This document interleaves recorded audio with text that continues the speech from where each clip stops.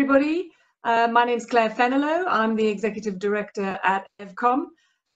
We'd like to welcome you to this EVCOM sessions. This week we're focusing on being freelance in the current climate. Just to explain a little bit about how we're going to do this, we're asking you to bear with us. We're very new to this, so we are learning as we go. We're asking that you allow for any technical hitches we may have along the way. But just so that you understand the format, we're allowing about 40 minutes for chat, and then if you want to post questions into the chat facility, we're going to allow about 10 to 15 minutes at the end, and myself and my colleague Amelia will then put those questions to the panel. So we'll select so that there isn't too much duplication and so on, and we'll batch them into groups just to make it easier for the panel to deal with. We will just monitor. We're going to allow about 10 minutes per subject. But as I say, we're sort of doing this as we go along. We'll see how we go. Any resources that are offered and any suggestions will be gathered and kept and will be posted on our website after the event. So without further ado, I'm going to pass you over to Sara Cooper from Plastic Pictures, and she will introduce the rest of the panel to you. And I hope you have an enjoyable session, and we'll catch up with you all later. Thank you, Claire, for outlining that. This is the first webinar I've ever hosted, so let's see how we go. So my name's Sara Cooper. I am the co-founder of Plastic Pictures. Now, I wanted to facilitate this webinar for freelancers because as a small business owner, Plastic Pictures, we have about 20 full-time staff, but we also rely constantly on a talented, world-class pool of freelancers who contribute massively, enormously to the success of our services and our creative output. So on behalf of Plastic Pictures and many other production companies out there, we are very empathetic towards you all at the moment, and we're hoping that this session can throw up some useful ideas, and there'll be a commitment at the end which we want to pledge to you as well. So that's precisely why I wanted to facilitate this session, a show of solidarity that employers, and not just Plastic Pictures, but many of the other top 50 production companies and EVCOM are thinking about you, and we cannot do what we do without you. So I will, would be my honor to introduce our panelists. I will just start to share my screen so you can see people's names. I think that's the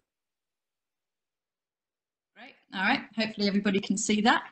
So myself, we have Tim Langford, who's a freelance filmmaker. Give us a wave, Tim. Here I am. Gavin Buxton Knight, who's a freelance film writer and director. And unfortunately, we've had a very last minute dropout from Jenny, who needed to go to hospital. She's okay though, it's all right. So we have Laura Cole, who is a freelancer from the events side. Trust me, I think the events side are feeling this more than the film side. So thank you for joining us. We wanted to sort of spend about 30 minutes covering off some key topics, and that is what you can do, or some suggestions of what you can do with your downtime now. Also how production companies and freelancers can work together during this time and post-COVID as well. And then just sort of talk about what next, really. Some predictions and how we can kind of move forward as well to create a tighter community for freelancers, so we can sort of be a little bit more connected moving forward in the future. Firstly, I just wanted to put a disclaimer out there. I'm not on the government COBRA team. I really only know as much about the government advice as it evolves from the website, the government website, as you do. So in terms of discussing things like furloughing and all that sort of things, I really am not a specialist in that subject. However, I do want to point you into the direction of a Facebook group that was set up about a week ago by my own, by Plastic Picture's own finance and operations controller. Her name's Nuala. She set this up in her spare time. It's called Finance Advice for Freelancers and Small Businesses During COVID. There's 156 members already, and it's been quite active. So I can only suggest that if you want to sort of connect with other freelancers and follow that thread, that there'll be some very interesting discussions happening on that Facebook group. So that is my disclaimer. I'm sorry, I really don't know any more than everybody else in this situation. So really what we want to do is, during this session, sort of engage the wider community, hear about your ideas. This webinar's less about the have-nots and more about offering sort of enabling thoughts and suggestions. So our panelists and of course yourself will have something valuable, useful, uplifting to share, then please put it in the comments box as well, and that will be monitored. You know, above all, now more than ever, we really want to hear about moments of sort of real progress that we can all relate to and be inspired by and learn from as we navigate all of this together. Okay, so we'll crack on. This crisis is impacting all of us in ways that we couldn't have imagined. Although I run Plastic Pictures, equally I'm trying to juggle a job with my 8-year-old son and a daughter who's still sitting in his pajamas. So that's telling you how good a job I'm doing at being a mum right now.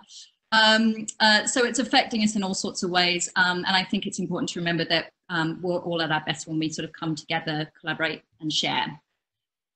So I'll start to move into our session and talk about how creativity can move us forward. And I have been doing a bit of prep with our panelists, Gavin and Tim and Laura, and we want to talk about downtime ideas. So I think the most positive outcome that we can jump to, and certainly one that I'm hoping for, that once the restrictions are lifted, we'll be able to just dive back into all the productions that were postponed and cancelled. And you know, my intuition is that that I expect it to be busier than ever, and that I won't be taking a summer holiday at all. And in fact, I'll be telling my staff that they can't take summer holidays. So I think that's the most positive outcome. The issue with that being that everybody else is going to be kind of doing the same, and it'll be this big bottleneck.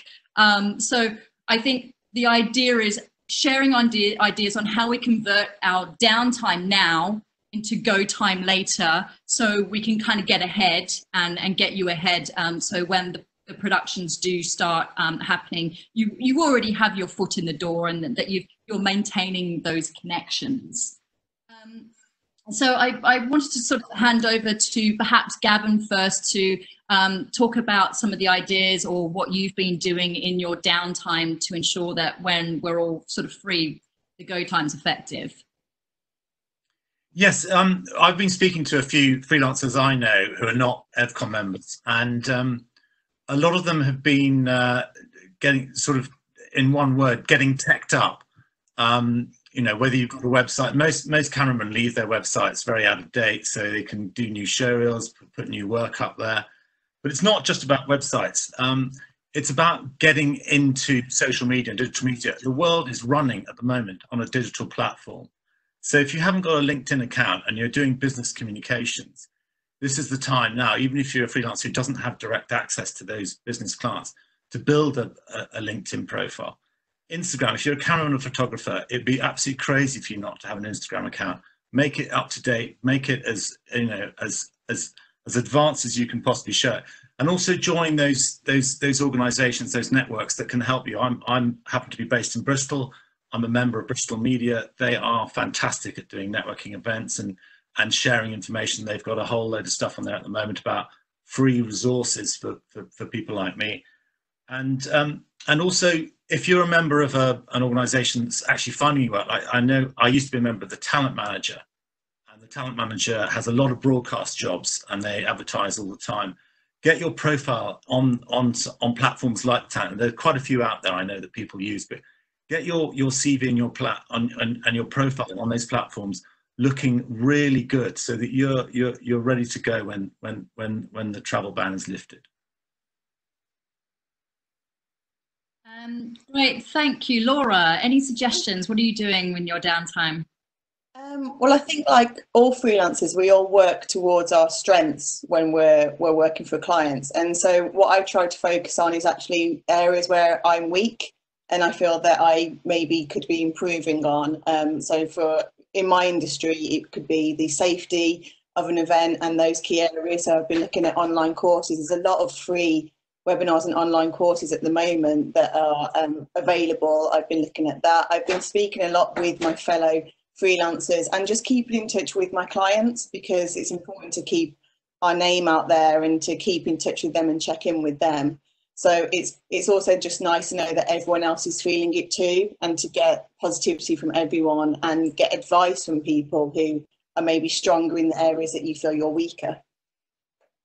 I think that's a really great suggestion, Laura. It's all about upskilling and continuous learning, and learning, unlearning, and relearning what you already know. And I think before COVID, we were always so busy, and it's so hard to find time to learn something new or to upskill yourself. And now is the perfect opportunity to start sort of ticking those things off of all the things that you wanted to sort of take part in, but never had the time to, because you're working 24/7, especially in events. Tim, how are you using your time? Well, I think actually the first thing I want to say is the nature of being a freelance. I've always thought, excuse me, we're incredibly flexible, resourceful, adaptable people. We're like a kind of species to me. And I kind of think, so it's kind of thinking about how can I take what I know? How can I adapt? How can I be flexible? How can I think a little bit differently? In the same way that when I think over the years, all the different people and the clients that I've worked with in very different situations with their own demands, and there's that part of your mind, your brain, that's kind of, I think, has become very kind of reflexive and so on. So I think as freelancers, we actually have a certain advantage from that point of view. So what have I been doing? I guess, first of all, it was like a kick up the backside for me, because frankly, I was partly going through my own social isolation before all this kicked off. And what it forced me to do was just, number one, talk to people. It sounds a bit bizarre, but to message people in lots of different ways, to call people up, to email them, and so on and so forth. So I've ended up having these conversations with all sorts of people. A lot of them are self-employed, and they're people that actually, frankly, I've lost touch with. So I found that really, really helpful. It's been helpful for my kind of sense of my mental health in all this. It's really helped, and it's also helped making a connection and just getting that bit of support, or the support that you give each other in lots of different ways, really.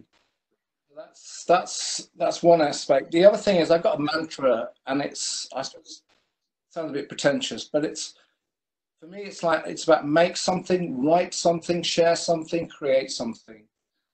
And I went back through all my old films, which I've got loads, and I just started putting them out there again and writing little stories about them, because it seems to me that quite a lot of the work that I've done in the past, it seemed to be quite relevant to what was going on here. So I suppose you might say that's kind of a form of marketing. It's a kind of me sort of trying to put myself back in the arena as well.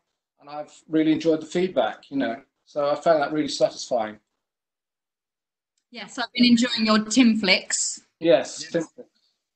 I was going to pick up on that, Tim, because I've been enjoying them as well. The other thing that I think people should consider is don't focus on what you can't do now.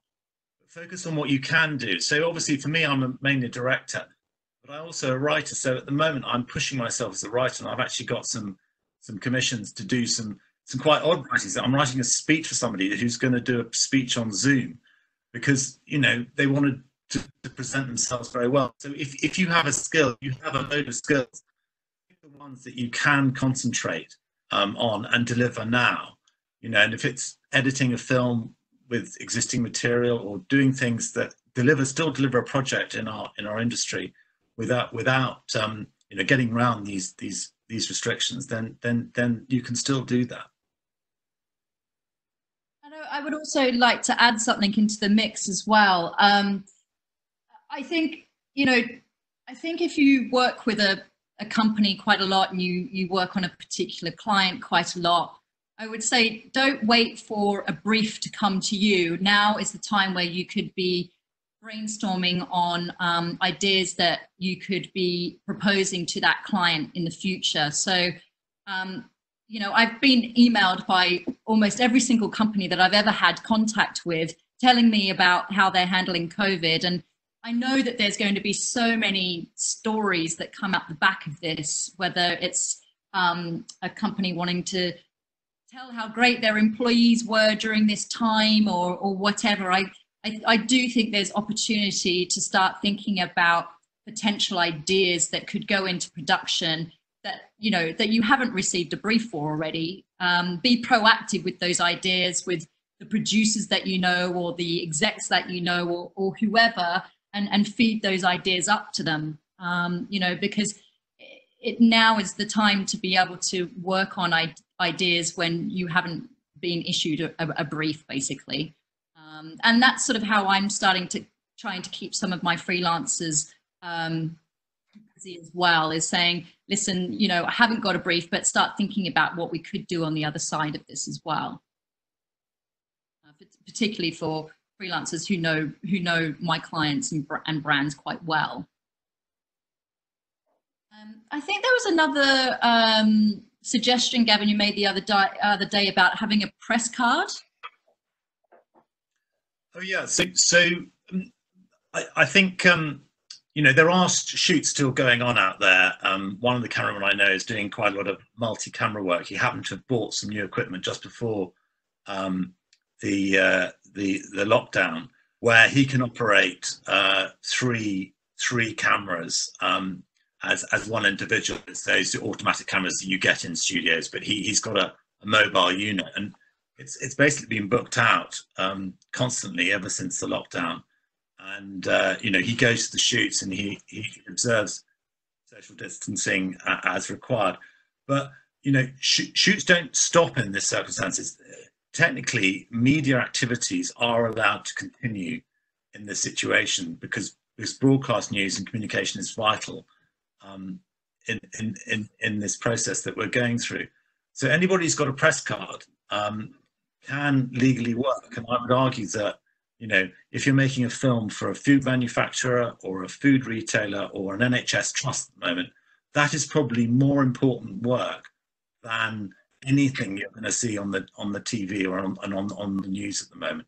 So you can legitimately push back if you are challenged by the police about why you're out and about with your film gear, because you are doing vital communication work for whatever organisation's commissioned you. You know, they're not going to ask you to do this, you know, if it isn't essential that the chief exec of Sainsbury's gets out there and says things to his staff about how they're going to cope with the current increase in their activity. So, you know, if it's there and you can do it, go ahead and do it. That's my advice. And if you've got a press card, it makes it a lot easier. They won't be able to challenge you. I just want to add to that I got a message the other day by a cameraman who's got a van locally in North London, and he's been doing voluntary work. He's been delivering food parcels and so on. But he said to me, look, I've got my camera gear here in the boot. If you want to shoot something, you want me to start shooting something, if you've got an idea, then I'm here. I'm out and about, you know. And I think he's got the rights of press card and all the rest of it. So I'm sure there's people out there who would like to make themselves available to, you know, to work with us. I mean, because the other thing is, as Sara pointed out, I think there's all manner of documentaries waiting to be made, and no doubt some are being made right now as we talk. And we could all think of lots of different, you know, stories to tell. But there's part of the business we're in here. We're about ideas. We're about seeing opportunities, and you know, this is an opportunity to tell so many different kinds of stories, both, you know, and many of those are about all the companies that, you know, the corporate sector, and how employees and so on are dealing with the situation, how the company's dealing with the situation and so on. And I'm quite sure they're going to want to tell their story once we're further down this road. Absolutely. I mean, some of these ideas might seem obvious. Perfect time to learn and upskill yourself, take a masterclass, etc. Perfect time to update your show reel, your CV, your digital online presence, you know, really proactively PRing yourself. So they might all seem like obvious ideas, but you know, the perfect time to do them. And if you are a creative or a writer or a director, then, you know, coming up with potential ideas to pitch into the various clients that you work for proactively, rather than waiting around for a brief. And did I say learning? Yes, I did. Okay. So thank you. We're going to move on to our next sort of subheading in a way. I think over the last few weeks, we've all adapted to new ways of working. Certainly expanded my comfort and capability with remote working and all things tech. Have downloaded lots of different apps, etc. But what can production companies and the freelance community learn from each other over this time? Some of the, I'll start just to kick things off. So an example is at the moment, because we don't have such clarity on our business pipeline, you know, normally we were able to sort of predict potentially 3 months into the future of what projects will come in and when they're likely to hit, and you know, we're able to manage our cash flow a little bit better. But with the uncertainty, we're having to sort of be a little bit more flexible. So one of the things that we've started to do with some of our freelancers who are able to is to charge. They've agreed to bill on an hourly rate, which is great, because at some point, sometimes we just can't kind of book someone for a whole day. Now that might not work for everybody, but particularly for editors or producers who are maybe straddling multiple projects where they don't need to dedicate a whole day to that particular client, they're willing to tot up their hours at the moment. It's still their day rate, but it's just a more flexible way of managing the workflow that gives a little bit of flexibility either side. So that's one thing that Plastic Pictures have started doing with our freelance community. So I don't know if anybody has thought about contacting the companies that they work for regularly and saying, look, I'd be happy to work on an hourly rate if that works for you. Yeah, sorry, Sara. Yeah, I was just going to say that's precisely what I've done. There's a company I know, they're not in the UK, and I know that they are struggling financially, but they got in touch with me about a pitch. And normally I'd make a charge for writing it. I basically wrote a spec for them on the basis that, you know, maybe come September, October, they'll have a project waiting for me, a paid gig, basically. And yes, I suppose. Good faith then, Tim, you've written it in good faith. I've written it in good faith, and sometimes under these conditions, that's kind of what you have to do, or at least that's what I decided to do anyway. Yeah. Laura, hi. Hi. Yeah, I think you mentioning being flexible is just so important right now. For my industry, all the events that were taking place the first 6 months of this year are now postponed to the autumn winter periods, fingers crossed. And so I've got a lot of clients now that actually they can't afford to make payments at all for contracts that I was already signed up to do. So I've had to personally take a hit and say, okay, no pay for the next 3 months, but there's the guarantee that come September, that I will be paid regardless whether the event goes ahead or not. So it's just trying to remain flexible and stay on the good side of the people you work on as well, because I do really think that you will benefit from doing that, and that I feel that you're sticking to the forefront of their mind. If they then need more people to help them, they'll lean on you more. Yeah, it's sort of you know who you can rely on in the tough times, isn't it? And I think equally in that measure, I'm accepting jobs at the moment that I would never normally agree to, whereas we're sort of breaking even on a lot of jobs, which will eventually mean that we're not breaking even, because they always run over, don't they? But as a way to keep people employed at the moment. So even if we're able to break even on a job, it means that we can carry on employing a freelancer for, another week or another 2 weeks. So I think it really is about being flexible and sort of not so much looking at the short term, which I know is a really difficult thing to do, but sort of looking at the long term. And that's certainly what we're trying to do at Plastic Pictures. We would never normally accept jobs where we wouldn't make any money, but at the moment it's just about turning over and being able to carry on paying people. And I think with all of our freelancers, we always try and pay those people first, and thankfully we've been able to. But I think just talking openly with whoever you have invoices out with and letting them know your situation, if there's anything they can do, even if it might be paying part 25% of that invoice or 50% of that invoice.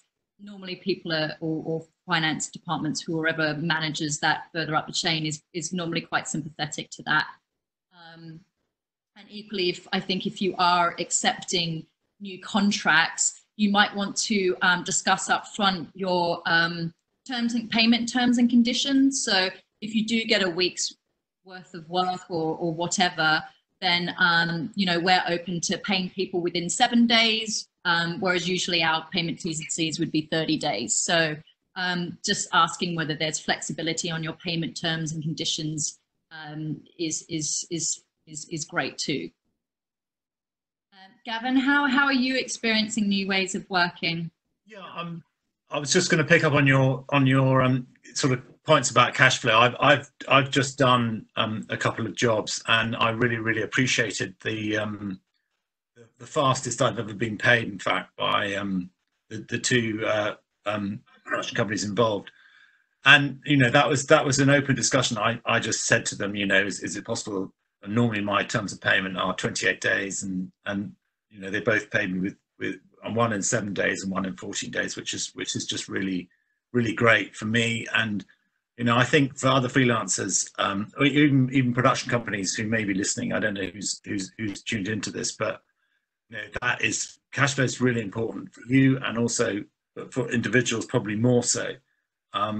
There's no harm as a freelancer having that conversation, saying, in one case I just said, has the client paid this job? And they'd happened to have paid everything up front, and so I just said, well, can you pay me now? And they just said, yeah, we can pay you. And that was the one that was paid in 7 days. So that's fantastic. What I've tried to do in terms of new ways of working is concentrate on my writing, because obviously I can't go out and do location shooting, or I haven't been asked to do much location shooting at the moment. So pushing my script services for people who are doing animation, and again, just thinking about what I can do, and looking at other writing that I can do for other uses. So I used to write a lot of presenter scripts for videos that I was making, but that's very similar to a speech. And a lot of people, a lot of senior execs out there having to go on things like this and do speeches or manage sessions online, and sometimes they want help in those kind of circumstances, and it's just the same as writing a script for a presenter. So I managed to get involved with that. I think I just want to add is the bigger picture here, and whether you're an employer or a freelancer, what really strikes me about what we're all been going through is we're kind of codependent. We really do need each other. And I know you can argue, well, some people are in weaker and some are in stronger positions right now, but essentially we're this multifaceted network, and we're all connected. And I know this sounds a bit hippie-like, but it just strikes me we do need each other. And at the heart of that is a trust, isn't it? And when you work with clients, there's always that sense that you're being, entrusted with their brand. You're trusted to carry through an idea. I do think trust is at the heart of what we do. And that's very much about the relationship between freelancers and clients, and freelancers and employers, really. It's just something we should keep in mind, I think, because that's the glue that's connecting us here, more so than ever, I think. I think that's a really nice segue into our next topic, Tim, and that's what's next. I mean, look, there's no crystal ball at the moment, no oracle. You know, I think that regular office life is going to go through changes. It's certainly shown me that my workforce doesn't necessarily all need to be in the same physical space, although I know we like to be, but it has given me confidence that the people who do need more flexibility in their roles and who are wanting to work from home more are actually valuable at home. And I think that's eliminated that sort of doubt that I had at people working from home and how effective they are. So I think there's going to be changes that's going to go beyond COVID, and this could also be really the moment where self-employment is reshaped for years to come, really. You know, I think you know, we've been seeing more and more, you know, largely because I think there'll be more freelancers, in fact, because I think a lot of people from this will not want to put all their eggs in one basket and work for one company, thinking that perhaps if that company goes down, then there's no other resource. So I actually think that there might be a surge in freelancers. But I also think, you know, as you were talking about, Tim, you know, I personally, Plastic Pictures has a black book of freelancers that we like to work with, and we're often so busy and blinkered that we continue to use those freelancers. And I think because we do that, because there seems to be a lack of a central database or a oh, sorry, that's just my timer going off, or a lack of a central resource where we can meet, where we can find names of new people. And I think it would be maybe ways of moving forward, and what next is how can we kind of create a more connected corporate freelancer circle where people like me or other production companies can find people easily, or and equally on the other flip side of that you can all talk to each other better, and I don't know, complain about how one company's more shit at paying people on time than another, or whatever, have your own sort of private moans about things, or we talk about that a lot. yes, thankfully we pay our people on time, so I'm hopefully not part of that conversation, but yeah, I think you know, there's a lot, I know that there's a lot of TV, you know, used to come from TV, and I know there's a lot of dedicated TV groups of TV professionals, etc., but there doesn't seem to be one for the corporate industry. And there's so many great talent out there, and I actually think making corporate films is harder than making TV. And so the producers and the people that work in and the filmmakers and sound and everybody who works in corporate is a much trickier job. And I think, how can we start to create this kind of this virtuous circle in a sense? Gavin, what do you think? Yeah, I think you know, I think it's a tough one because you know, technically freelancers are quite, you know, I do know a lot of other directors, but we don't all meet up because we're sort of competitors, and it's a very strange one. But I think through something like EVCOM, and I don't know how many members are freelance, there is an opportunity to perhaps expand that you know, the events that I've been to where I meet other freelancers, I've always really enjoyed it, and I think certainly the EVCOM has been one place where I do that. As I said before, there are other channels to do that kind of activity, and it is really, really useful to compare notes. And Bristol Media is very good in the creative service, you know, the creative companies in that area, and they do a lot of very good events. Laura, is there a group that the events professionals use to talk to one another? Is it helpful? What's your experience? Yeah, I must say actually the events industry as a whole has been extremely supportive. We have a couple of large associations for our industry, and as soon as the lockdown happened, they kind of reached out to all freelancers and offered to do a freelance portfolio in the next edition of the magazine that was available online and mailed out to a lot of people. So I became a part of that. There's another association that every week is now showcasing a freelancer.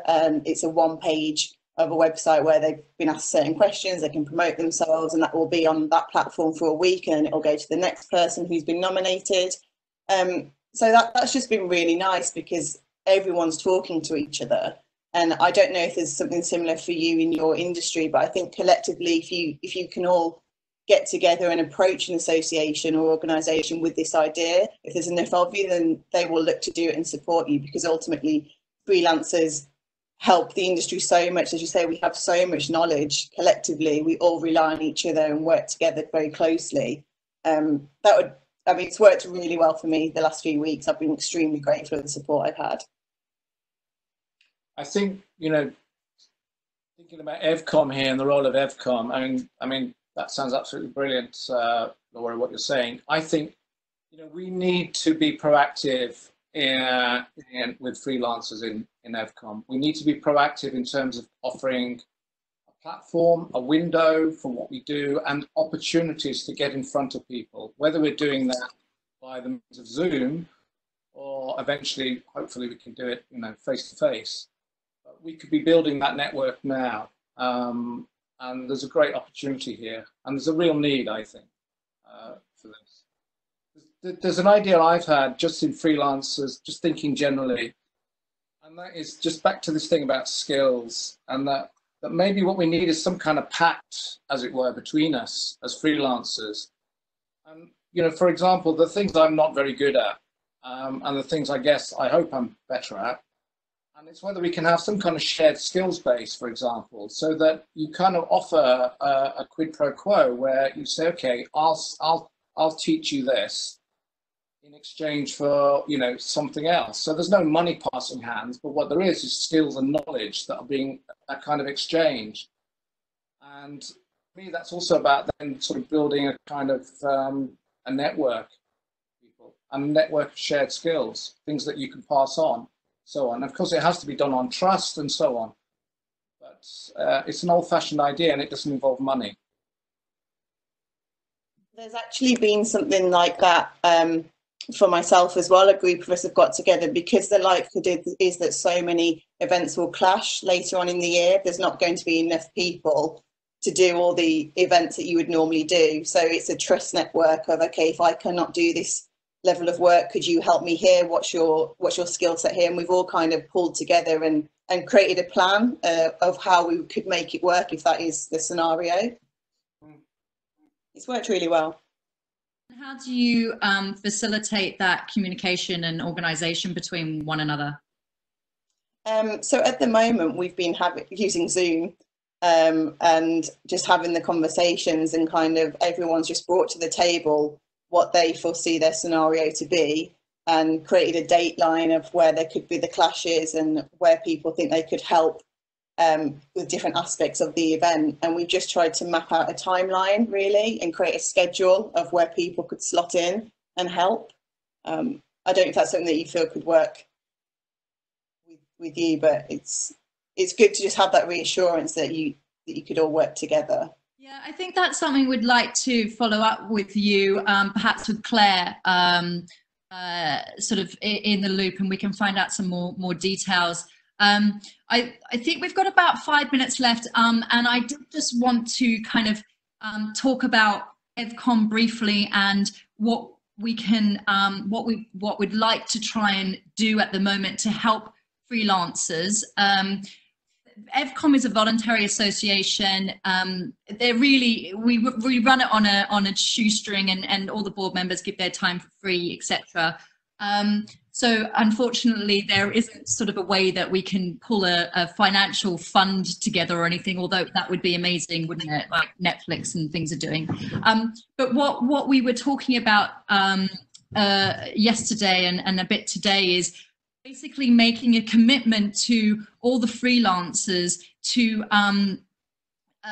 basically put you forward to all the production companies that are on our membership database. So, for example, I try and carve out time in normal times once a week to meet with new people and new talent. However, I thought after this, I want to really challenge myself and commit to meeting at least 6 new people every fortnight. So that's 3 people a week, and whether that be a virtual meeting or a face-to-face meeting eventually. So I thought, as using EVCOM's influence and our connections of all the different production company owners that are on the board, we thought that if all the freelancers can update their CVs and use the membership directory to isolate 5 production companies that you've always wanted to get a meet and greet with or get some time with. If you send those suggestions to us, we will commit to getting you those interviews and those meet and greets with various people at those production companies, whether it be Media Zoo, The Edge, A-Vision, Gorilla, whoever you've always wanted to get a foot in the door with or a meet and greet. We want to commit to helping you schedule those meetings with those people. I think that's a great idea, and I think that would be very useful for people, so obviously slightly younger than perhaps me and Tim, who, you know, in the earlier part of their careers, and getting the foot in the door is the hardest thing, and getting those introductions. I always say to myself, it's harder to get the work than it is to actually do it these days, and you know, that doesn't change. I think that's a great initiative. That if the EVCOM could provide that through the directory, I think that would be huge. So yes, so if I could just interject at this point and say, having discussed this with Sarah, we are very happy to facilitate that and make sure that we get the message out. We don't have a clear idea yet of how we're going to do that, but it will be we shall be the portal which gets all of the requests in, and then we shall put them out to the relevant parties. I also everybody's details who's on this webcast. So after this, we'll work out the logistics of that and sort of set a deadline as well of when you'll need to submit your wishes of who you want to get in front of. And then we'll start to schedule that. We've got a board meeting, I think, next week. So I'll be spearheading this at the board table and making every single person around that table commit to it, as well as getting in touch with various other people in the directory who I feel will get behind this. I know they will. You know, like I said, we rely on you freelancers, and we want to see you back in our business, and we want to meet more of you as well. So I definitely think this is something that we can follow through with over the coming weeks, and particularly where we've got a lot of business owners at home doing Zoom meetings. It's a really good time to get you in front of people. Because, you know, they're not distracted with other things at the office. And I also very much like the idea of showcasing a different freelancer. Laura, I think you mentioned that. I think that's a great idea. So I will discuss with my colleague Amelia, and we'll see how we can introduce something like that onto our site, because I think that's a really cool idea. Can I just pick up on, Sarah, that you said before, and we haven't mentioned this at all, but it's not to do with those brilliant ideas, but you mentioned that if people are going to further themselves, or they need universal credit, or the PACT website, which I looked at from when we last spoke yesterday to today, is full of, you know, if you are looking for financial support, the PACT website has every single resource you would need to do that. And that furthering yourself is not as bad as it may seem. Particularly if you're a sole trader limited company like myself, you can get some of your salary paid, and it doesn't prevent you from working for another company. You can't work for your own company anymore, but you can go and get a part-time job and work or volunteer or do anything for another employer. And I think there's a lot of miscommunication out there about, you know, what financial support is available, but if you do need financial support, then go to the PACT website, and that will point you into the right areas of the government websites where there is help available. It doesn't prevent you from doing other work, and you know, increasing your income in whatever means possible. Sorry, Claire, I interrupted. So I was just mindful of the time, and there's one or two questions that I wanted to put that have come through. So I'll do the first two because they sort of link. What for each of you? What will the industry look like post COVID-19? And the big $1 million question is: will the budgets still be there post COVID-19? So perhaps just get a view from all of you on those two. Well, I'll go first on what the industry is going to look like. I think there's going to be less travel, and I think particularly for events, and I make a lot of videos for event companies. I see those events going ahead, and I see the country in which the event is taking place being attended by those people in that country, but I do not see the amount of global travel that we had taking place ever again in the future. I think the amount, you know, the sort of lawyers and bankers who fly around the world sort of collecting air miles, badge of honor, I think those days are over. And I think that's going to impact the event industry. It's a hunch, it's a guess, but I think that the events will take place still, and a lot more that need, you know, any audience that needs to come in from other parts of the world, from Australia for a UK event, is going to become an audience like this, like a virtual one, because these systems work really well, and it's been proven that we can all continue and carry on. I think for film location, I think obviously travel still has to take place, and that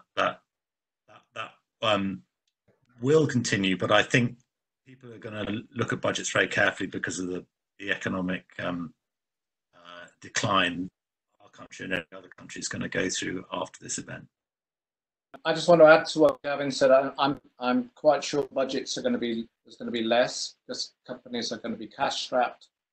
But again, that's an opportunity for us, especially as freelancers, because I think we're really good at making money work on the screen. And I think the other thing that's going to change is the kind of content that they're going to commission. I think there's going to be less, it's going to be much more reflective, and there's going to be a legacy from what we're going through in terms of the way companies think about their values, what they stand for, how they communicate with their employees. So the kind of content they're going to want to see, I think, is going to shift a little bit in the future.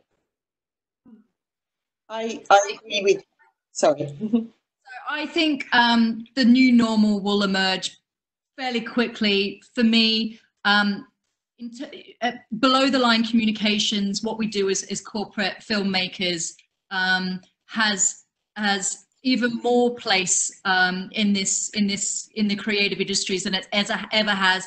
Above the line spend, commercials are not going to bounce back as quickly, because companies need internal communications to motivate their workforce and inspire their workforce. So below the line content is becoming more valuable than above the line content, because consumers don't want to be marketed products that aren't relevant to them or have a need in society. So I think there's plenty of reasons to believe that the future will be very, very bright after this. And I think there's going to be plenty of work out there. Laura? Yes. I wanted to completely agree with Gavin, and I think that events will change in terms of travel. And I think that event companies, they will adapt and be more cautious now when it comes to deciding what event to launch or what to run. I think it's making everyone kind of look at their portfolios and what they want to achieve from them. So I think from my side, from freelancers, I think it's a really positive thing for us. They're going to reach out to our expertise. We have so much more knowledge because we work on different portfolios all the time, not just working for one company, or at least I work for different clients. So I think that gives us an advantage, and clients may lean on us more for help with that.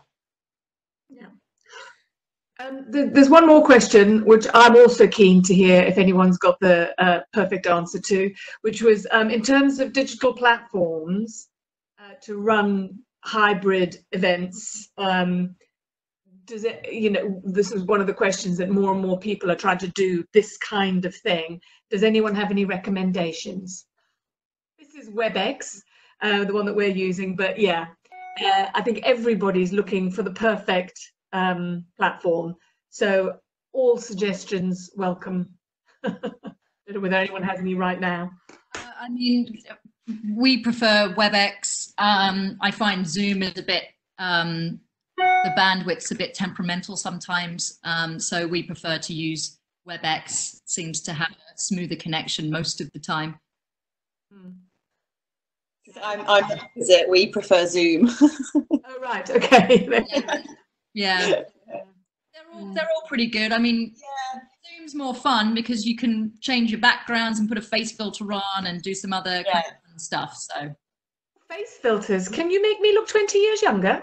Yeah. So when you wake up in the morning, you don't have to, you know, I don't know, brush your hair or whatever. Okay. Right. I think at this point, it's now 4:50, so we should possibly call it a day. I would like to thank everybody for contributing. I'd like to thank all the panelists, Tim, Sara, Gavin and Laura, and I'd like to thank all our attendees for joining us on this afternoon, and hopefully we'll see you and hear you at another event coming soon. We have a whole series of these coming up, so we hope you'll join us again further down the road. And look forward to meeting more of you. Yeah, and good luck, everybody. Keep an eye on the EVCOM website, and we will post something as to how to access the sort of the booking system to get in to see some production companies. Thank you very much. Great stuff. Thank you. Thank you very much, everybody.